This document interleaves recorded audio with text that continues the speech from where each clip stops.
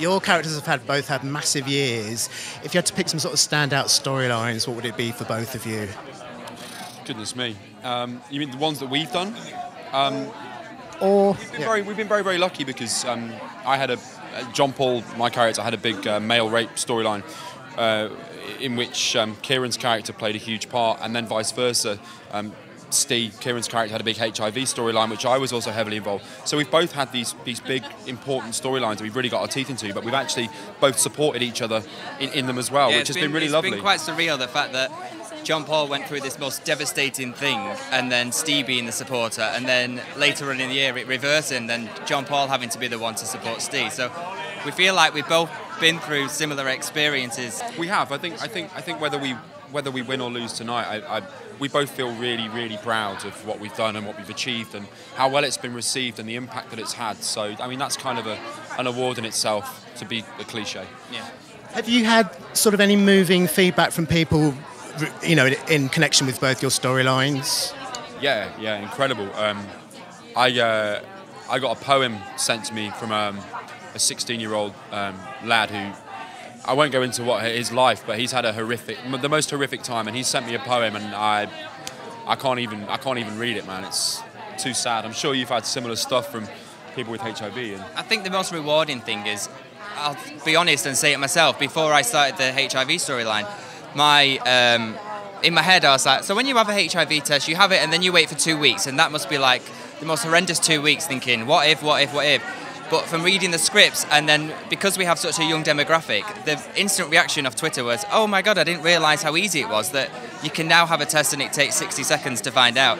So I think that's the thing I'm most proud of, the fact that I've learned things myself, and we've now shown this really young demographic that there isn't that much sex education in school. So the fact that we're doing it on our show that kids actually love, and we're helping them to lead a safer adult life, I think can only be a good thing. Now, what's on the cards for John Paul and Steve? Because it's been a bit rocky, hasn't it? Anything you can tease? Sinead seems to be getting in the way. How? I'll take responsibility for that. I feel like Steve's not very good at relationships, is he? You think?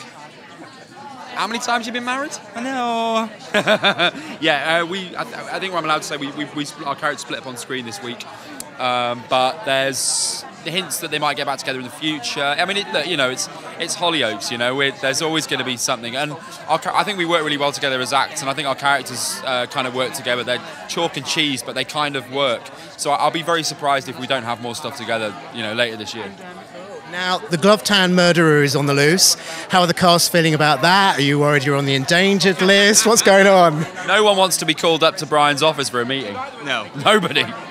Any clues as to who it might be, or any suspicions? I've got friends and family ringing me every day. Who is it? Who is it? Who is it? Which always happens with these big storylines. But again, I genuinely don't know. I don't think anybody knows at this point. Nobody knows. No. None of us know. They wouldn't trust us because we've all got big gobs. But I'm surmising in my head, I don't think it's going to be anybody that works at the hospital, because it will be too obvious. Yeah. Yeah, I'd go with that. I hope it's not me, though. I think it's Tom. Little Tom. I think it's little Tom. Okay.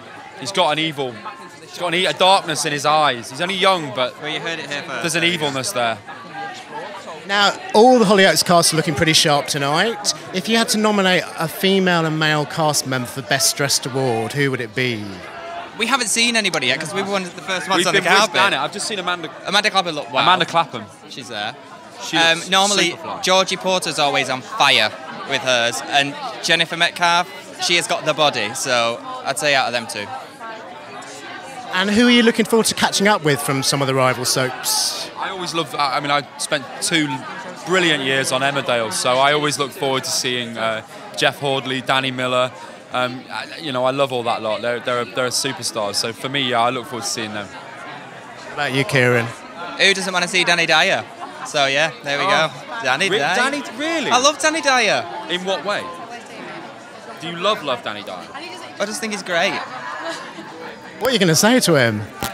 Danny, I love you so much. All right, mate. All right. Get out of my pub. Something like that. Yeah.